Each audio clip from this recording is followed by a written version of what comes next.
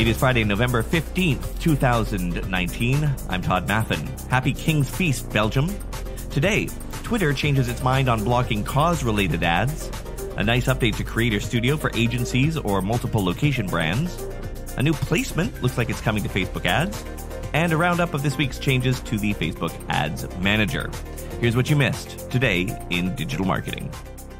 If you work in politics, or really any kind of issues-based brand, you may have been disappointed with Twitter's announcement a couple of weeks ago that they simply wouldn't allow political ads at all. It seems like they are backing off that policy a little bit and say that they will allow some, quote, cause-based ads, but you'll still have restrictions on who you can target and whether or not you can buy those ads.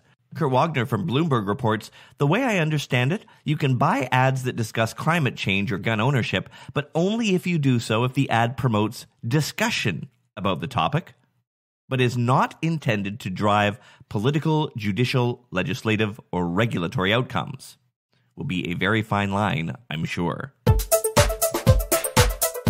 Good news for agencies or national brands with multiple Facebook pages. Facebook's Creator Studio either got an important update or it's always been there and I'm an idiot and didn't notice it until now. But anyway, you can now review insights across a number of pages at the same time. This is great news for agencies who may want a dashboard of all their clients' performance, or if you're a national chain brand, you can group your Facebook and Instagram assets into, really whatever grouping you want, into regions or whatnot, and look at it that way. The Creator Studio calls these collections. That said, as pretty as Creator Studio Insights are, it does seem to be obsessively focused on video performance for some reason. If you want broader data, you will probably need to turn to a third-party tool for that. However, only a few can give you cross-channel performance in a single report. Sprout Social, which we use at our agency for reporting, can do that, but most can't.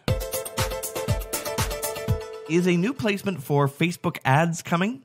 I spotted Facebook testing a new implementation of viewing photos on mobile. Normally, when you tap a photo, you get the photo and the caption, and that's about it. But when I tried it yesterday, that photo came at the top of a flowing panel of other photos underneath.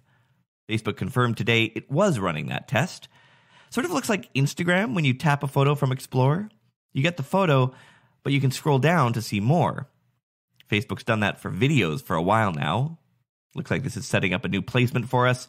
Like many of these kinds of placements, though, it'll probably be, okay for brand awareness and reach campaigns, and not so good for conversions. Early next year, Walmart will roll out its own self-service ad platform. Yeah, Walmart. They bought a cloud-based ad platform this past spring called Polymorph Labs. The platform will let you buy search ads and display ads without having to go through an ad rep. Plus, they say they'll have an API available in case you want to tap into programmatic campaigns. The platform is currently in testing with some consumer packaged goods brands. You can expect the launch sometime in the first quarter of 2020. I've been reporting for more than a week now here that returns on ad spend are down across the board. David Herman, who manages a lot of spend, tweeted some of his numbers today. So just for comparison, Snapchat, he's seeing a 2.1 times ROAS. Pinterest, 1.85. And his Facebook ads are performing less than 1.3 times ROAS right now on his spending of about $250,000. So let's say it all together, friends. It's not just you. Some changes to the Facebook Ads Manager makes up today's lightning round. You can now select the Facebook in-stream video placement for campaigns using the traffic objective. More insights for the learning phase. Now you can see how much you've spent during the learning phase across your account over the past 14 days. You'll find this in the account overview of Ads Manager. There are now dynamic ads for in-stream placement available. When you create a catalog sales campaign, you can show your ads to people who are watching videos on Facebook.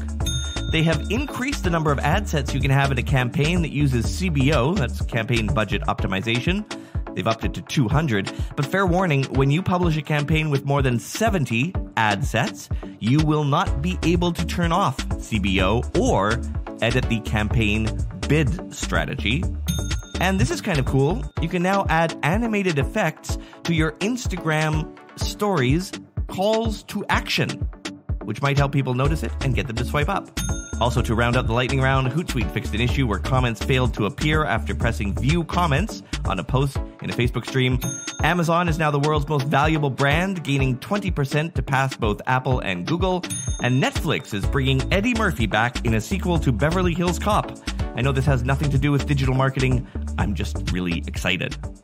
And a special hello to those of you who are discovering this podcast for the first time today. I'm running a large ad campaign on Facebook and Instagram right now. In case you're curious, the top performing ad sets targeting looks like this. People interested in podcasts and involved in digital marketing in some fashion, mostly identified through their job title, and are a friend of a fan of either the podcast, me, or my agency.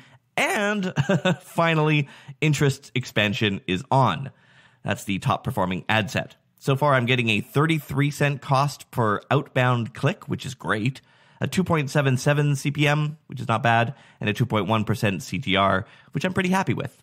Unfortunately, of course, there's no way to put my pixel on every podcast app to know how many actual podcast subscriptions I'm getting.